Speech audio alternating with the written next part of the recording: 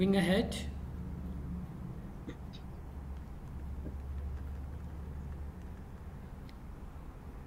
Olivia, priority analysis of floating photovoltaic national standards. Okay, I will share my presentation. Did you hear me? Yes, we can see your slides. Okay. Thank you for the opportunity. I'm Olivia from University of Indonesia. Now I will present our paper entitled Priority Analysis of Floating Photovoltaic National Standard in Indonesia with the AHP approach. This is the outline of our presentation. And then let's start with the introduction. Indonesia is a tropical country, so that the largest renewable energy potential in Indonesia is solar energy, which is 207.8 gigawatt. But currently, the utilization of solar energy is only 0.07%. Which is 154.5 megawatt peak. This is the Indonesia.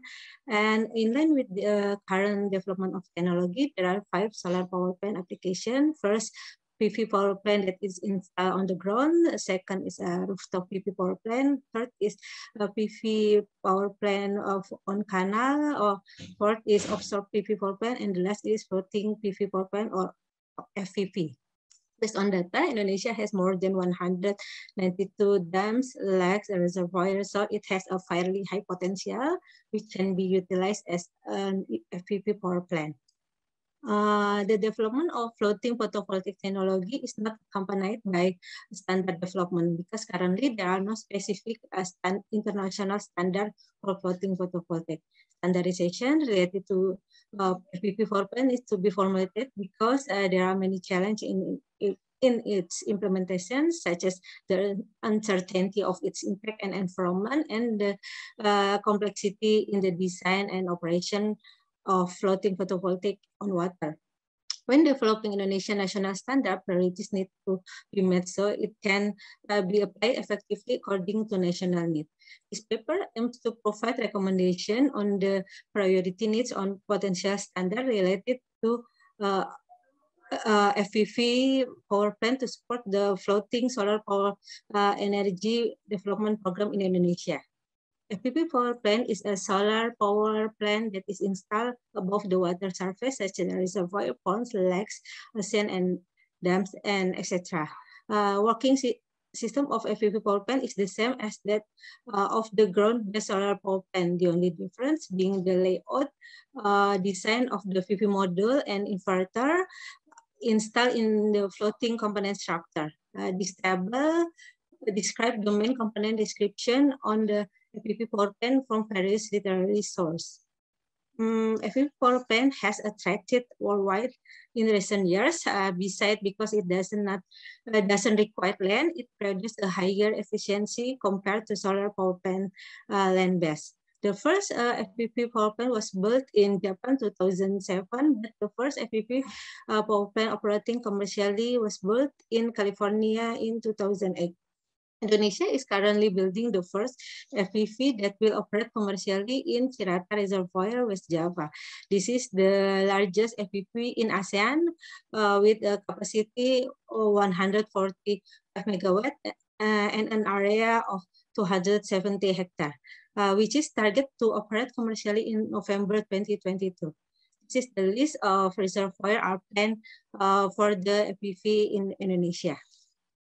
According to World Bank research, currently there are no specific international standard related to FPV power system. However, the FPV power plant is generally the same as the ground-mount solar power plant. So several international standards for ground-mount solar power plant can be applied to FPV, which is summarized in this table.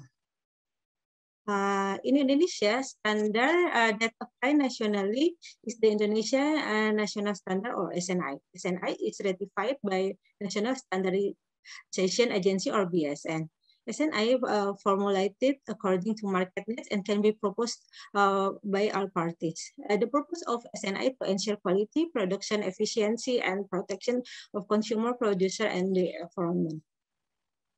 This study used the analytical hierarchy process (AHP) approach because it is one of the decision-making methods that can solve complex problem in a hierarchy. The research was carried out through four main stages. First, literature study for criteria identification, and second stage is to identify the alternative attribute by SWOT analysis. The third stage is compiling the AHP structure, which consists objective, criteria, and the alternative. The next stage is weighting the criteria and alternative using pairwise comparison metric that has been filled by the respondent. For processing data, we use expert choice V11 software, and respondent consists of 5 experts representing stakeholders from government, docent, and researchers expert. The result from the literature review, this paper identified that quality assurance, energy efficiency, and protection for consumer, producer, communities, and environment are 3 main criteria attributes that influence the purpose of formulating national standard. The result of SWOT analysis of the implementation FPV in Indonesia are as follows, and based on the weakness and threat of the SWOT metric, the standard needed for the implementation of FPV power plant in Indonesia can be identified as 9 points below. This will be the alternative attribute in the AHP structure. The AHP structure is shown in this figure. Level 1 is the goal, level 2, so the criteria from the result from chapter 4.1, and the level 3 is alternative decision from chapter 4.2 to determine the priority needs of national standard FPV that need to be formulated. Based on the result, the analysis using expert choice, it was found the order criteria as this picture. Quality assurance is the most important determining criterion. We saw that it is the main thing that needs to be considered in formulating national standard for FPV. The second order is protection for consumer, producer, society, and environment, and followed by efficiency criteria. With the inconsistency value obtained at 0.08, so the result is consistent. And this is the result of calculating the alternative attribute from our expert, standard related feasibility study in the first place, and standard related system design in the second place, and the third place is standard related component quality. With the inconsistency value is 0.09, so the result is consistent too. This is the conclusion. The result of this paper are that the feasibility study of the FPV was the standard become the first priority to be formulated because it had a high gas weight volume, followed by the design system standard and the quality standard of the main component with a score of 0.150. This condition show the importance of the government to develop a standard guideline for the feasibility study of FPV in Indonesia, so that it will be the reference in the preparation national development feasibility study, which include technical aspect, environmental aspect, financial aspect, socio-economic aspect, and risk aspect. By setting priorities, it doesn't mean that only first to third priorities need to be formulated, but that other standards still need to be formulated gradually. That's all from me. Thank you very much. Thank you very much, Oliver, for your very good presentation. And it's a very innovative work you have discussed. I would like the audience, if anyone question for this presentation. Ma'am, I want to ask a question. Yes. Ma'am, as you mentioned on the attributes, in that one of the thing is water environment. May I know if you have worked on anything related to water use efficiency? Pardon, Is anything you have adopted water use efficiency of estimation?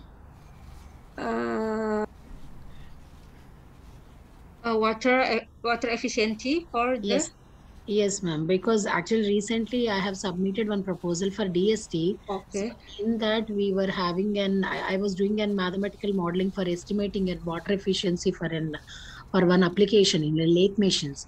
So can we relate this to some hydroelectric power plant of the utilization of water or not? I personally think Dr. Ma'am Yes. Lakshmi, because she is talking about the floating photovoltaic, Yes. Yes, I yes. think is completely different with the Uh, hydroelectric which you are going to estimate. Yes. yes, sir. It was actually mentioned in the attributes, sir. Extra Yes. attributes Yes. page Yes. slide 11. So there actually I was asking. And because that's what she is going to discuss the attributes of the impacts, like the from the water would we have a corrosion impacts on the Yeah. floating photovoltaics and Huh. environmental effects. That's what I think she is trying to Yes, yes. explain. It's Am I correct. right, Olivia? Yes. Yes. Yes. I Uh, think so. yeah, thank you. Thank you very much. Thank you. Thank you.